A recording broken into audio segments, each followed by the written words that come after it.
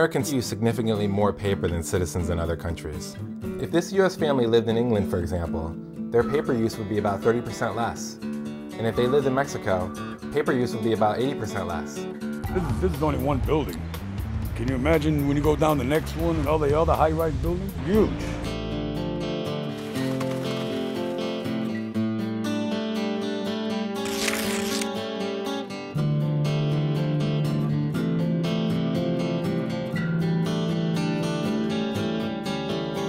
The ancient forest preserves and keeps the climate stable. The climate change is caused by forest destruction on a global scale.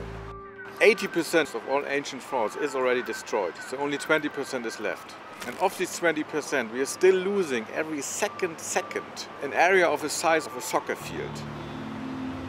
Big part of the forest destruction is caused by the paper industry. The paper-making business is very resource-intensive. We use a lot of minerals. We use a lot of fiber, comes out of trees. We use a tremendous amount of water.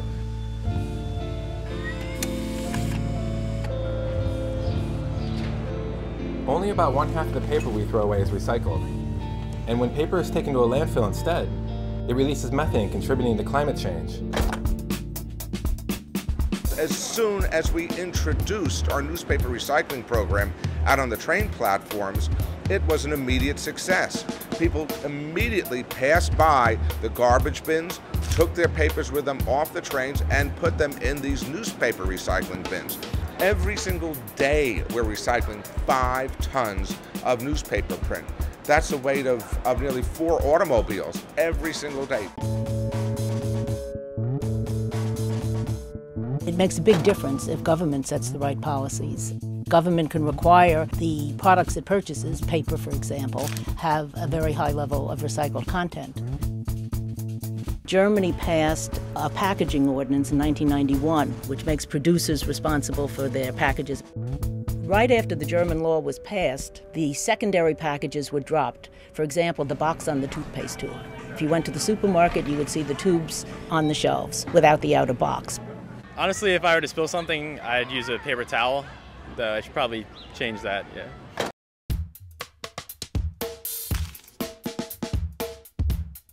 What are other ways you can reduce your paper waste? Sign up for services that reduce junk mail, pay bills online, and use double-sided printing when you print or copy. I don't necessarily seek out recycled products. I always buy paper in a rush, so I never pay attention. Consumers should realize that they really have a lot of power in determining what products are actually on the market. Every time a consumer picks a product with recycled content, they're casting a vote for the environment. Here's a choice that's offering a lot of good things for the environment. We have 100% recycled paper. It is acid-free, it's processed chlorine-free, and it has the FSC logo. I use recycled paper because I think it's very important. Along with consumers, industry can promote sustainable choices. Magazine and book publishers can cast a vote for the environment by using more recycled paper and wood fiber certified by the Forest Stewardship Council.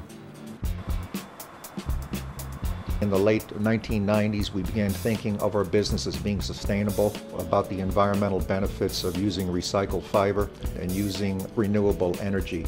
And in the process of doing that, currently we're saving about $1.5 million a year, a portion of which we can use for other environmental initiatives. We need to look for other solutions. L1 is promoting a solution that fibers don't come from trees, but come from alternative plants. We need to see if it works technically, and we need to see if it really can be an alternative and a solution. But the main part has to come from recycling papers. We cannot use paper from ancient forests anymore. There is no need to make toilet paper out of wonderful 100-year-old trees.